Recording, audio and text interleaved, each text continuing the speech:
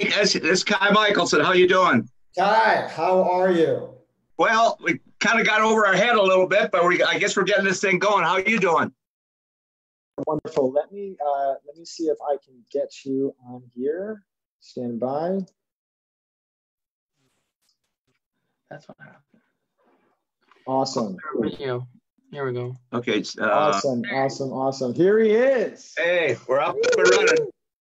Hey, Ky, how are you? Thank you so much for helping us out with the video. Well, I'm liking that shirt you got on. Hey, you know what? I like your shirt too, man. I gotta say, I was feeling it.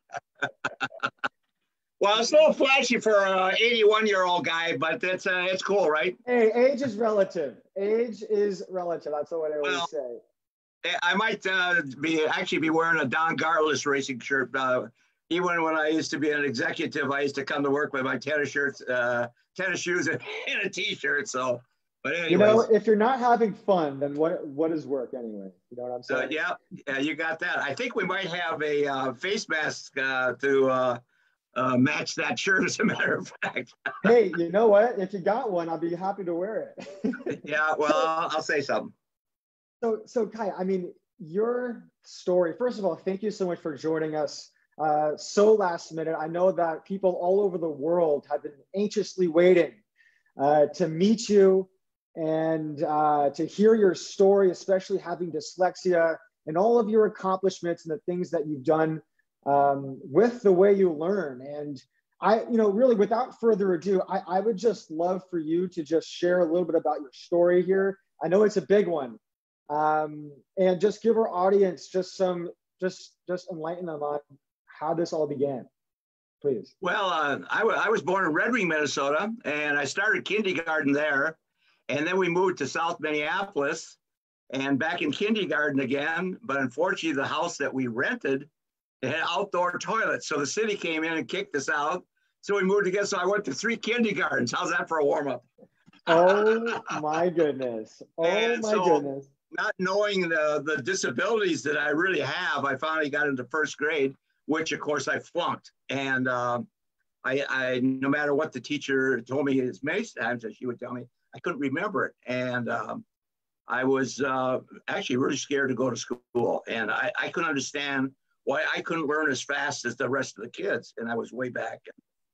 I struggled in school. I mean, I really struggled in school. They didn't know what dyslexia was back. They had no idea what People are still trying to figure out what dyslexia is, unfortunately. Well, I don't really know what it is myself, but the one thing I know for sure, every person that I've ever met with dyslexia, they have other talents, and they're really on the other side of the brain. They're very, very talented. They just have to figure out how to use that. And nowadays, when you got a cell phone or a computer, if you have a question or you don't know, ask it. Don't be afraid to ask it. It's the best source that you're about to get. But I struggled all the way through school, dropped out of 9th grade. At one point, I had a choice to going to a boys' home or go back into school. And so I started doing some vocational machine shop. I went in there for a while until I was of age. But I got married when I was 16. I don't recommend that to anybody. But I had 3 children before I was 21. And as it turned out, I had a very large family. But in order to do that, you just got to work hard. And you have to support my family. And I've always said, if the harder I work, the luckier I get. And that's so true. Nothing's ever been handed to me. I didn't know what my learning problem was, but one thing I knew was that I had a lot of talent in other areas. And one day I was watching TV and they started talking about dyslexia. And I'm going, oh my God, that's me. I'm dyslexic. That's what's wrong, because I could not, it feels like one side of my brain, not so good. The other side, pretty smart. But I have more like a mechanical photographic mind. I would kind of look at, I have a talent that, and I don't know if anybody else out there has that talent, but I will tell you I have. I do all my. And if you have it, please, if you have it, I want you to post in this comment below, and I want to know. Let's take a little poll here. Go ahead. Well, it's like this. Everything that I build built in the last 30 years, I've designed in bed with my eyes closed. And I have a gift, and I will tell you, I can take a snowmobile kingpin, attach a piece of hardware to a ski, to a frame, to a motor, to a clutch, to a drive, to the rear track, and drive it away. And I'm telling you, I have done that so many times. Like right now, I'm building a telescope. Do I have drawings for a telescope? No, my father made a telescope back in 1948. So now I'm going to make a Ky Michaelson style telescope, one that I would build that's more artsy looking, polished. Oh, yeah. Groove little marks in it and stuff like that. Yeah. So, but that was all designed in my bed. Stunt work back in the days of stunt work when I was involved in doing stunt coordinating, and we made all kinds of equipment for the stunt industry. I could lay in bed and watch somebody jump off a building with a cable. I could sit back and pick out what could possibly go wrong. Even to this day, now if I don't have something on my mind of building, whatever I built that day, I will look at that and say, to criticize myself, could I have done that a different way? What about if I would have taken a drill in the hole at 30 degrees instead of 45? Or what about, did I make the right decision of using a quarter 20 bolt or a quarter 24 bolt? I mean, so I pick my thing apart. Guess what? It puts me to sleep. But I wake up in the morning because I've changed designs so many times. It's the creative mind that dyslexic people have. I mean, I'm telling you, that brain that you got up there, you'd have to figure out how to tap that bad boy. Hey, would you say it's a superpower? Yeah. Oh, yes. Oh, I love to sit down with engineers. It's so fun. They can start laying some stuff on me, and I'll tell you what, all of a sudden I say, by the way, you know how to weld? Have you ever used a bandsaw? You ever used a lathe? How much you might know a little bit about engineering, one side of engineering, but I know a little bit about them all different directions. My. Right, because you can see it from all the different angles. Exactly. Oh, yeah. And I'm going to say to somebody, that ain't going to work. Why? I said, it's going to kill you. Well, I tell you what, I don't want to tell you how many people I've said, if you do that, you're dead. But I want to tell you, it's more than that. And that's pretty sad. As I've said, you do that, and you'll be dead. Now, I'll ask you, I mean, so you have this nickname, Rocketman.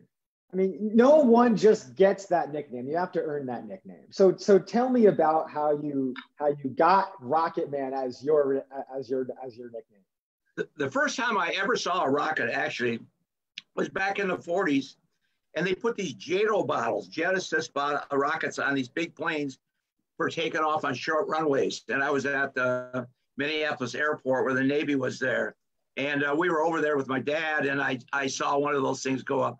Not too much longer after that, I got my first Gilbert chemistry set. Back then, nowadays, you get to make disappearing ink, boring stuff. Nobody wants to get hurt. But back then, black powder. They had all the chemicals to make black powder. My mom went up to the drugstore, says, if my son comes up and needs chemicals for his chemistry set, it's all right to sell them. Well, that led to firecrackers, much bigger, bombs. And that led because of what happened with the bombs not going off, but blowing the cap off the end and shooting down the block. Now we're making rockets. And so we started making plaster of Paris nozzles. And before you know, we got little rocket cars we're shooting down the street. And that led into zinc and sulfur rockets and fire extinguisher. Oh, man, I should be telling everything. Oh, no. Hey, if you got kids watching this, be careful. No. Yeah, fire extinguisher with some stuff we put in. And we tape out a hockey stick and make a converging, diverging nozzle, put match heads up underneath, light it, and they'd fly beautiful. I mean, and so that led up to that point. So now in the 60s, we did our first hydrogen peroxide rocket, which I ended up buying a rocket car, which is called the X1. And I pulled the wheels off and put skis on it. And now all of a sudden I go and set the world record on ice and get in the Guinness World Record book. That was my start of my racing career, going after world records. Well, then we put wheels on, We ran the very first 300 mile an hour on an NHRA track. Only 300 mile an hour? The very first 300 miles an hour in a quarter mile. And we did that down in Florida at an NHRA Gator Nationals. We ran the very first 4 seconds at an NHRA Spring Nationals. Then we start going from state to state and setting land speed records in every state in the United States. And then we went out and did some international and national records, ended up setting 72 state, national, and international records, speed records, and elapsed time records. And after I got a little done with that, it's kind of a long story. I wanted to build a car to go through the speed of sound, but it was stolen from me. A 40-foot car was stolen from me. Kitty O'Neill was going to drive the car. It just the actual car was stolen from you? Yeah, it was stolen from me, yes. Yeah. It was hid. It was hid for about 30 years. And if you do a little research on me, you'll find out the whole deal. We found that we know where it's at. I have it. It's very extensive. I mean, it's you know what, when I hear your story, that there's so much to your story, because I mean, frankly, you're not just the first civilian to launch a rocket to space, which I am so curious about, and I know that our viewers are also very curious about. But you know, let's go back a minute to when you were a kid, Sure. Because we have a lot of parents out here that are watching you with kids who are aspiring engineers, who have super unique minds that maybe didn't fit quite in the molds in school. And can you just take us through that? And how did you find confidence in school? I know that school, you know, everyone has their opinions on the best way to be reached. But if you don't mind just sharing a little bit, when you first found out that you had dyslexia, was it later on, or take us through that? Yeah, well, I was 30 years old, but when I first found out, I was in my 30s. But I'll take you back to school, and this story may not mean a lot to you, but probably somebody out there. I was first off, you know, I had pneumonia. I was very, very thin, very skinny. I was not a really healthy kid when I was younger. And back then, we used to have a desk with a little drawer below where you put your books and all that. And a teacher walked out of a room, and this guy by the name of Timmy Quakenot lit a piece of paper on fire. And when the teacher came back, he threw it back in the drawer. And of course, the teacher saw that, put it in the sink, grabbed the kid by the ear. And I sat there and I said, oh my God, I wish I was that brave. Oh man, that's so cool. It's not really cool. But back then, it's how can somebody do that? I was so scared of everything. Well, now when I'm in 3rd or 4th grade, my dad started teaching me about electronics. My father was totally into electronics. He was into a lot of really cool things. And so he taught me how to build crystal sets. That was the first thing that I built was crystal sets. So I made many, many different models of my crystal sets. And along came, I took my math book. I couldn't really read it and understand it. By the way, when I say I can't read, I can read, but what happens is you can't comprehend because you're trying to focus a line that you're reading, but your mind wanders the whole page. So It's really hard to comprehend. So it's very, very hard to comprehend. So anyways, seeing now what I saw what that kid did with that little deal to get a little attention, I took my math book, carved it out with an X-Acto knife, and built a radio inside of my math book and brought it to school, thinking I was going to be really cool. Well, I had this thing on my desk with one hand and my earphone like this, and I'd shown it to the kids who were all looking at me.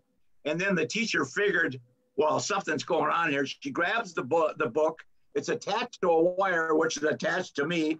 And she says, what is this? It opened up. She says, what is this? I says, Mr. Becker, please don't take this from me. Please don't take this. She says, what is this? I says, it's a radio. She says, well, where'd you get this radio? She says, I built that. I said, you built that radio? Yeah, I wound the coils. I put the powder, I soldered all the diodes, and I soldered all the wires, put the grounded antenna. She said, you did this? And I said, yeah.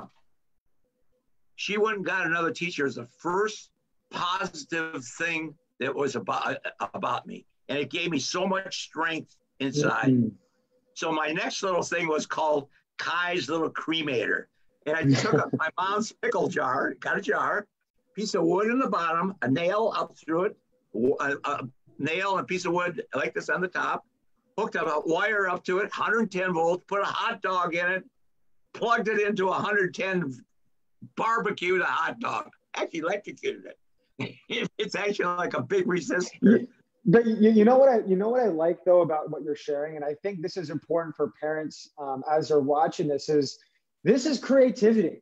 This is what happens when we let our kids run and explore what they're passionate about, right? This was something that you were passionate about, and Ky, let me tell you, I resonate with you so much because I mean, you can see my train set, my bridge I'm building behind me. You love rockets, I love model trains. Yeah, and these are outlets. These are activities that we need and rely on to have the confidence to tackle the areas when we're insecure. Okay. Yep. And, I know that we're getting a lot of questions asked by parents. And I'm going to ask some of your questions in a minute for those of you who are posting here, but I just want to acknowledge that because what happened was that was your outlet. And you were so passionate that it brought it into school. Now, do you remember this teacher's name? Yeah, Mrs. Becker. Mrs. Becker was one of them, yes. I want to just pause that for a minute because, look, we remember our teachers' names. I can tell you my teachers' names. The ones that stood out to me, we remember their names.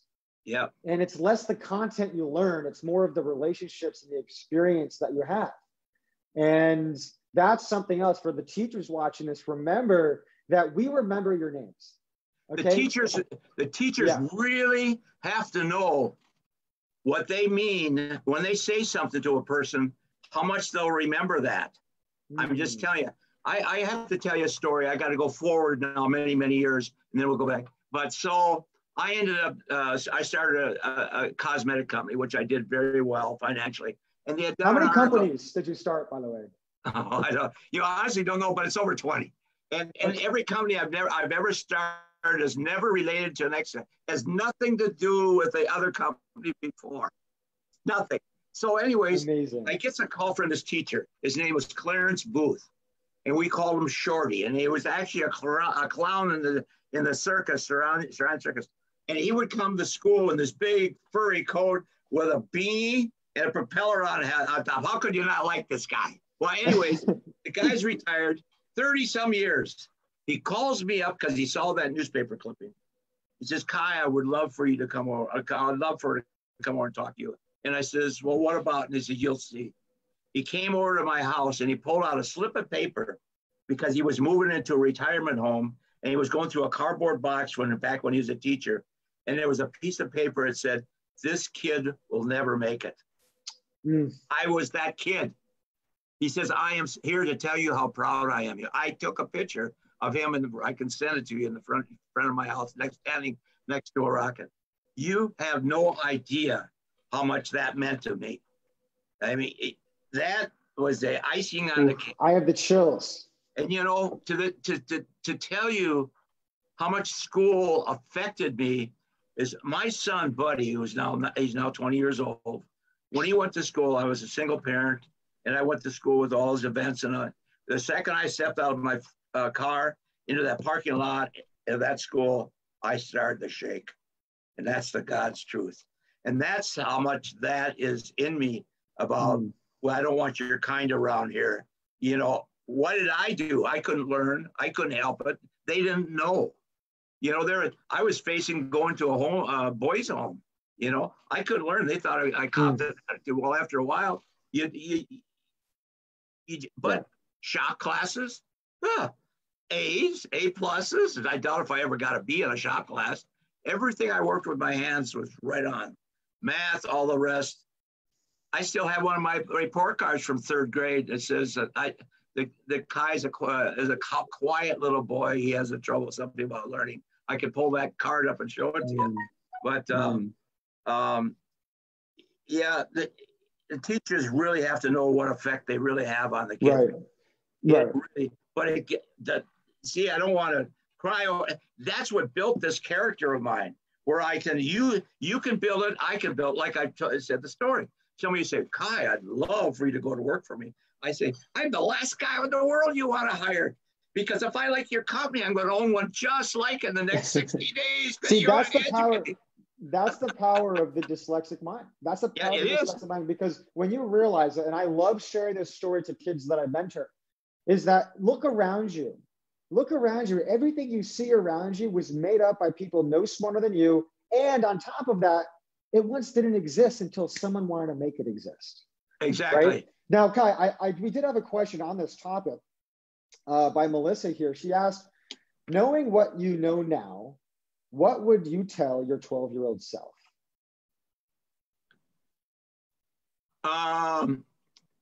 Probably hang in there, Ky. You'll get through it, because that's kind of what it was. But Melissa, it's it's really hard to give a feeling what you feel. But I to be honest with you, I just absolutely hated school. I mean, I was scared of school. Kind of a funny story. I ended up with my first grade teacher that flunked me. I ended up with her again. Oh, and then when third grade came around, I got her again. And so my mom said something like, well, Ky, maybe you should stop bringing cookies, because my mom always made homemade cookies for me to bring to the school teacher. I said, I got to stop bringing these cookies. It's kind of a joke, but it was kind of like how it was. No, I'm right. I got it. I know. I think, Ky, that it's true, because I love that question. What would you tell your younger self? Because look, my story, like you, in third grade, I was on my report card. I had the report card to show also that it was a 2-paragraph analysis, and 9 sentences talked about my behavioral problem during independent reading time. Yeah. And when we look at it from a step beneath, and we didn't realize this at the time. I made this discovery about a year ago. But why was I misbehaving? Well, it was just because I'm an auditory learner and I was being forced to read visually. If they just put headphones on my head, on my ears, it would have been a totally different experience. Oh, absolutely.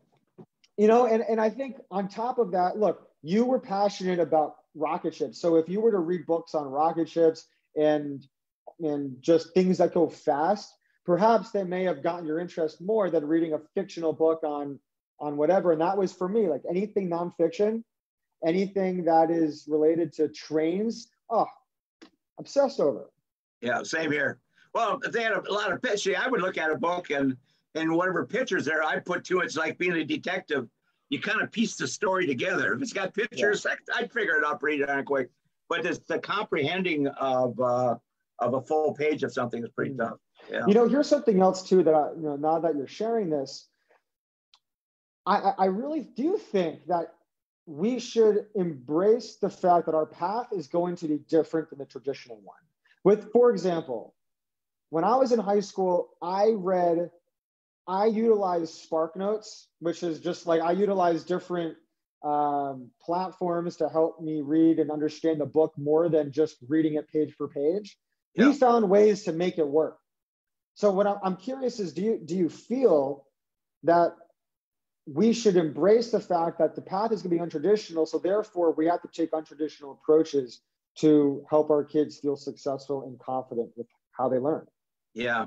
Well, I have to tell you the story. My son, when he was about 9 years old, actually it started way before that, but he would always, if we're in the car, he'd go A, B, C, D, E, F, G, and he started singing a song.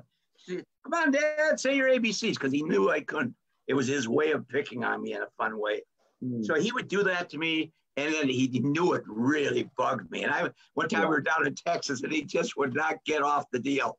He just kept going at me.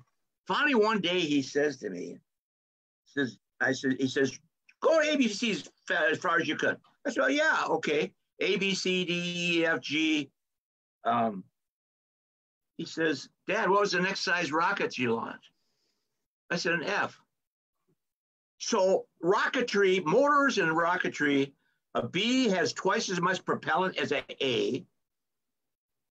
A C, see, now I can't. So as you go up in the alphabet, it doubles the propellant. So I've gone motors all the way up to S. And so what I do is I think about the rocket it flashes like nothing. So now I can go Yeah. A, B, C, D, E, F, G, H, I, J, K, L, M, N, O, P, Q, R, S. Now the rest I'm winging. S, T, R. Well, the rest is history. Right. I've gone up to S. And now, but see how quick I can do because I visually see that rocket. Same as like yesterday, this girl's name was Amy. And she says, I bought a lot of masks from your son. She says, I'm surprised you don't know my name. And I said, because I know because now I'm going to think of Army every time I see it. But here's the embarrassing, I have a lot of friends all over the world. But I can have 20 of my closest friends at a table. And if I know 5 of their names, that's a miracle. Because I mean, close friends of mine, I can't. It just short circuits me right out when somebody says. Right, and I think a lot of people, those kids that I work with too. I mean, memorizing names is challenging. But what's cool that you did was you related to something, visual imagery to the alphabet, which helped you remember it. And you know what? Does that define how smart you are? Oh, look at what you've created. Look at what you've accomplished. And I would love for you to actually share the story of how you were the first civilian to launch a rocket to space. Because I think that's inspiring, because as you're watching this, everyone, you can see that, you know what, when we're kids, when you're in it, when you're in school, in the fog, it's hard to see the other side. It's hard to see that path. But here is a great example of Ky, who struggled in school, just like your kids, just like myself as well. And he is incredibly successful because he embraced his dyslexia and who he was. So Ky, if you don't mind, please sharing, how did you get to space? Well, first off, I do want to point something out. Please. If you look at an overall project that is just huge, I look at it as a mountain, and you take a chip out of that mountain, you keep taking chips. Before you know it, you're going to get right to the top. So we have a rocket club here in town, and it's called Tripoli. It's all over the world. And one day, a guy came into my office with a magazine, High Power Rocket magazine, and says, "Hey, Ky, look at the rockets they're building nowadays." This same guy and I were building rockets back in my day. So I summoned to it, and it says, the world record's 36,000 feet. I said, "Oh, man, I'll bet you I could beat that like nothing." So I show up at this club meeting, and I brought a rocket belt with me at the time, and they're looking at you, who's this guy anyway? And I said, "I want to break that record." Well, they're pretty conservative up here. So, but anyways, right off, I went and got my level 1, level 2. Then I went to a national event, and we set we had the highest altitude record there at 36,000 feet. And the one rocket that we built looked like a ballistic missile, something that was military. And they'd never ever seen anything like this. And the guy says, "How do you expect to get respect from your peers when you come out with something like that?" And I says, "Because I have no peers." Because I'm kind of a cocky guy. Now, when you heard that though, what? Because that was a naysayer. Did that trigger you remembering school, or was that what happened when someone says you can't do that? Yeah, it got the Johnny Rebel out of me from back in the school days. It's the chip on my shoulder that I have from back in my days, and I live with that chip every single day. But anyways, this beautiful, big, huge rocket that I built, it ended up blowing up, and everybody's diving underneath the trucks. And this guy comes over and he says, now at this time, I'm now working in the film business doing special effects. And he says, "Oh, Ky, I feel so sorry for you." I said, "What?" "Because your rocket blew up." I says, "What do you mean? The business I'm in, every time I push the button, it blows up," because that's what I'm doing for a living now. So then the next year, we come back and got the record at 70,000 feet. So we've almost doubled the record. At this point, I'm going, my biggest dream was to go through the speed of sound, and that dream was taken away from me when my car was stolen from me. I'm going to put a rocket into space. Yeah, you will.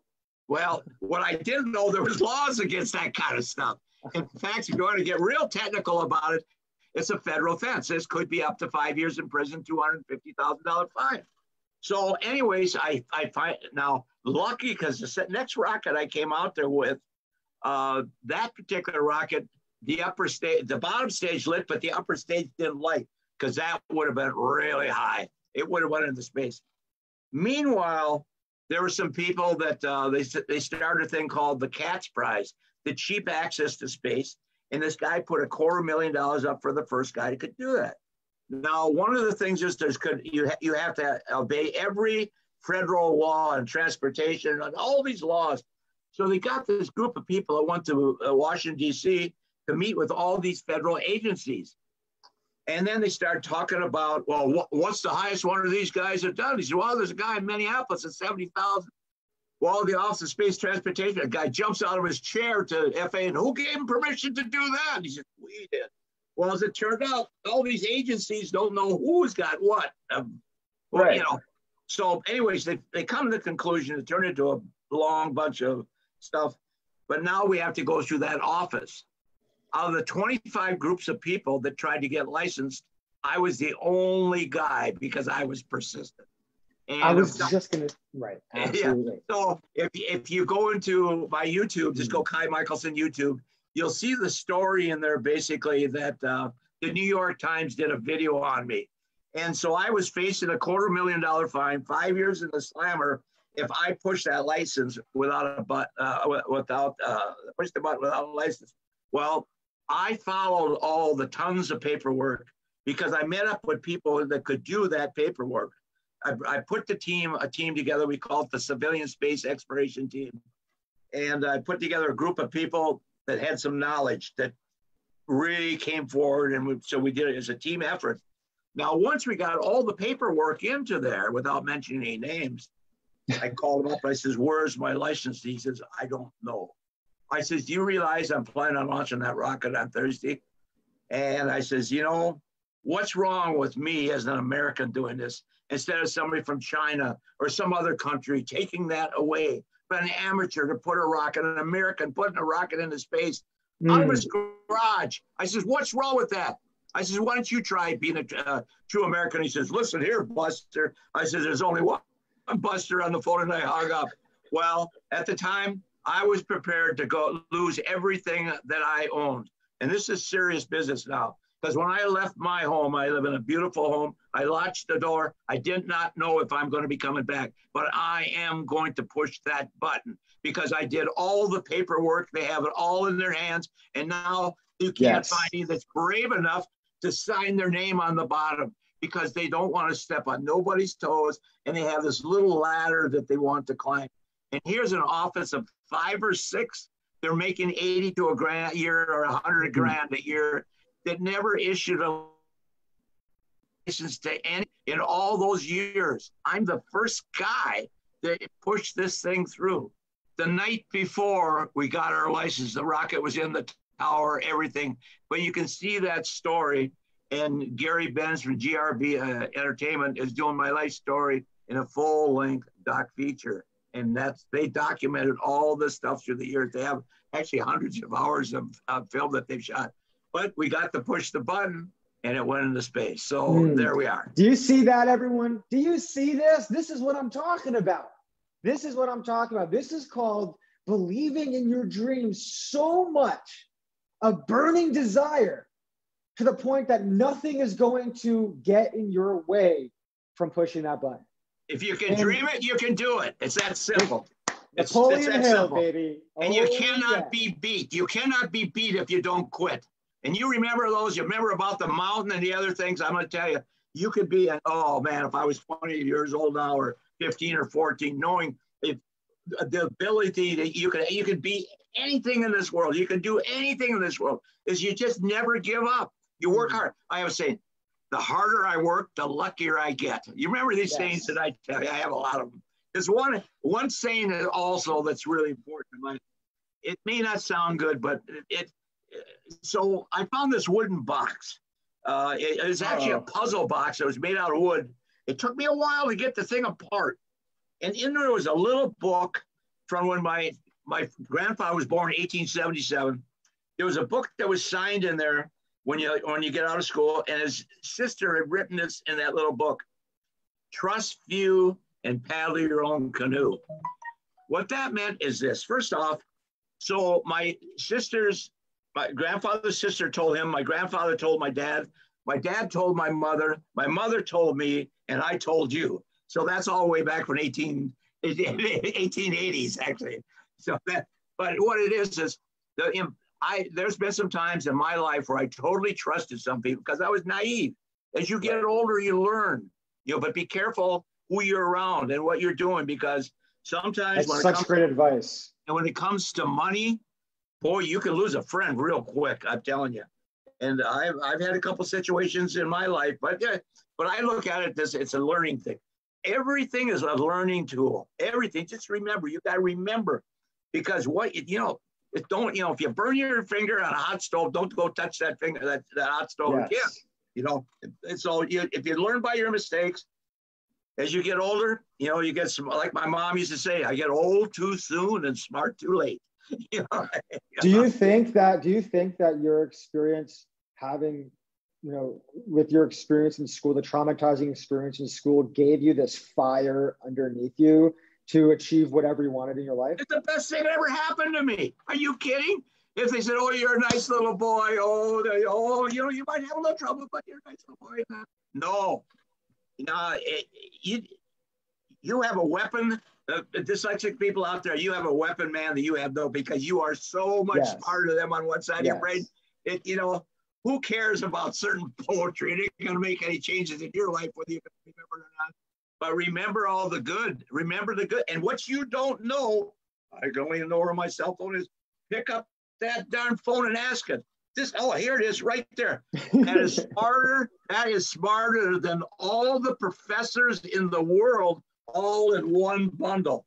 Anything you ask, how to cut your toenails, it will tell you. It will show you. Any question you have, math, where you just ask equations and stuff, and this thing's going to tell you whatever you need to know. This little brain is unbelievable, that tool. See, I look at it, if you can read and write and you have the motivation, you can do anything in your life. And now with this tool, you don't have to go to it's all right here, but you have to be inquisitive. You have to ask. But if you see something visually made in YouTube, it makes it look so simple. It's a game changer.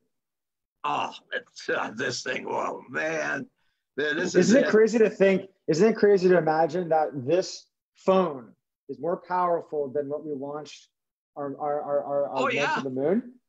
Oh, are you kidding? Yeah. Oh, this in our hand, in our palm. Yeah, that's it.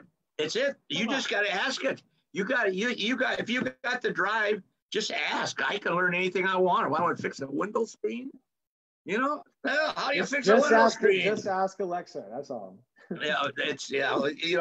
So I'm sitting there looking at something. So I do have a question for you, and I know that we do have some other questions that our audience has been asking us. But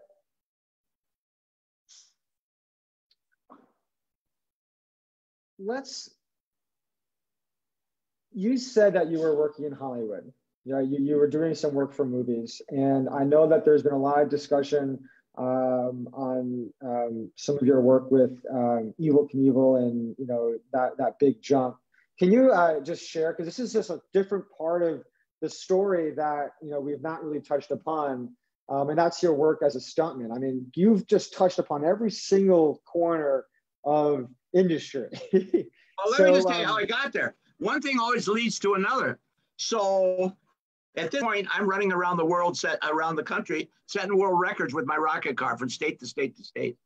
So I end up in a shop out in California where I needed to work out of there, in Frank Azar's shop. And so I was in there, and a stunt guy came in there with a catapult that needed some welding on it that would shoot him up in the air if you're throwing a hanger or something. So me, being the cocky guy I am, I said, "So who built this piece of junk?" And he said, "What do you mean piece of junk?" I says, "Man, you should use all aerospace fittings and hardware and solenoid valves and check valves." He says, "What are you talking about?" I says, "Well, what I'm talking about is I can build a catapult much better than this." So I built this guy a catapult. Before you know, another guy comes to me. And now all of a sudden I'm building stuff for the stunt industry. Okay. Now a guy by the name of Dar Robinson I get involved. He was the #1 stuntman in Hollywood. They did his life story on ABC if you check the guy out. And Kitty O'Neill, the top, so he's the top guy, stuntman, and the top woman, who was Kitty O'Neill. She's a deaf stunt woman. They did her life story, A Silent Victory on ABC. And she ended up setting a number of world records and then setting world records in my cars. So I got involved. And that's another thing. Get involved with good people. You know, Yes, who you hang absolutely. around with. If you're hanging around with some bum, tell him to be a bum if he's good at it. But other than that, I'm just being facetious now. But, just hang around with the right people, because you can gain so much knowledge from a successful person. That's the bottom line of that whole deal. You can learn. And life has never stopped learning. And I try to learn something every day. If it's the smallest thing, but I still have this inquisitive thing right now. Like I'm studying on telescopes, because I'm building a telescope right now. So I'm in YouTube, and I'm searching this deal out. And my telescope's coming along really cool. I'm going to have a really cool telescope. But and then after that, I want to build a drag bike. At my age, I want to build a Harley Davidson or another Harley Davidson. You're just nonstop. You are nonstop. Yeah. It's amazing. Well, if you look in my my YouTube, you'll see a lot of the stuff that I've built. I'll post all your website in the YouTube channel on the feed right after the show too, so people can go to it. So I got inducted into Stuntman's Hall of Fame. We jumped ahead a little bit. By the way, we set many records in the stunt business. A lot of records in the stunt business. So I got inducted in Stuntman's Hall of Fame, and we're coming back in a motorhome. And the guys, I've never drank. I've just always I keep my brain cells. My friends all had a keg of beer, and they got me all wound up. And I say, "Hey, Ky, tell us about the time tell us about it." Funny, Jimmy says, "Ky, you've been talking for almost 7 hours straight, and you haven't told the same story twice." And then Bruce says, "Ky, you got to write a book." And I'm going, darn well I can't write a book. So I come home. He says, at the time I was married, he says, "You got to help me." My wife, she helped me for 3 days. She says, "Well, you're never going to sell this book." That was it. There was my challenge. Get up at 3 o'clock in the morning. I search out keys on here, and I start typing. I fight with spell check, because spell check is really stupid and don't figure out what I'm trying to say. It took me 2 years to write my book. It was edited twice, and I sold it. And I sold every copy out. You can still get them on Amazon. I sold 1,000 copies like that. Wait, you wrote a book. Yeah. And you said that you couldn't read, though, or reading was challenging in writing. So how did you learn how to read if you were writing a book? When I talk about reading is when I pick up a book and I try to read something else that somebody else has done. And if you just put 2 lines in front of me, cover up the rest of it, I can read those 2 lines. What happens is my mind wanders on that page. I cannot focus. That's what happens. Cover up those lines. I can read those lines. My vocabulary is not all that odd, but now that's one thing about my book. It kind of took my character out. It made it be a little bit like I wouldn't be normally say yes sir, no sir. But it kind of took a little bit of character out of me when they edited it. But that's how I did it. And I would lay in bed, and all of a sudden I would think of something, and I would be up. But I had to search every key, search, fight, spell check. And then I would go on a roll where I would write many sentences. And if you just looked at that, you'd say, "What is this guy trying to write?" But I could decipher those words and then go back and copy those words. Do those words. Absolutely. And you know what? I do have to say that this has been so much fun. And I know that there's still so much for us to talk about. And I know that a lot of our audience has a lot of questions, and we are going to have you back. We have to have you back, because Great. this is just part 1. Because if I can help somebody, if I can help one person out there, it's worth my time to take and try to help, because I love kids. I know what they go through, and I will tell you, it sometimes it's not fun.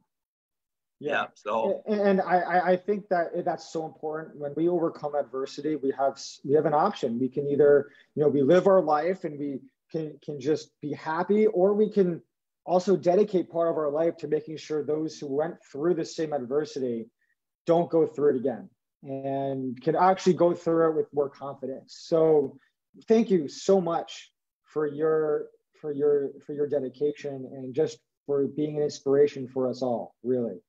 Well, any way I can help, I'll be there. I'll promise you that. And I can go by my own experiences, and that's it. And like I say, if I can help, it means a lot to me. Awesome. So here, I want to say that I'm going to be hanging out for a little bit on the comments. If you have any questions for Ky, please feel free to either reach out to me or how can people reach out to you if they have questions or if they want to get involved with what you're doing? Well, it'd be best for her to talk to me on the phone because it's really hard for me to text on the computer. I'm trying to figure out the best way to do that. Yeah, I tell you what, to give me an email, it's you can go Ky@speedzone.us, and you could ask me a question and leave your phone number also. Perfect. Okay, everybody. Well, I get awesome. Back to because it's hard for me to. If I was to write a lot, it takes me a lot. I'm still not as bad as I used to be, but still it's hard for me.